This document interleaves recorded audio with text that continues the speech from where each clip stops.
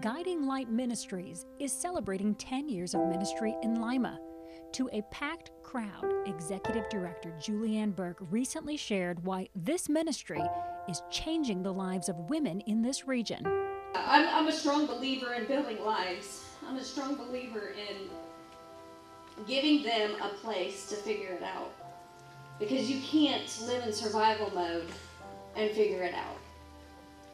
And so what I find to be true and what God has brought me to, the conclusion is, He has to be first. But if you can provide that space, and you can provide the basic needs, and you can provide a place of belonging, and learning how to build relationship again, then they can accomplish anything. Now let's hear from some of the women whose lives have been changed thanks to Guiding Light. The only reason why I have the strength to do all this is because of Guiding Light, because of that structure. Because if I wasn't a part of that program, I don't think I would have ever got up and said, hey, I could be better than just relying on other people. And I have to give all credit to God and Guiding Light.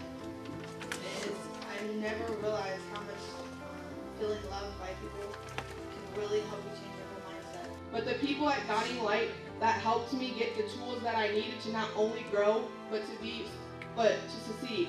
Individual counseling, prayer, cooking classes, Bible study, and having others around that could relate to each other because of our journeys.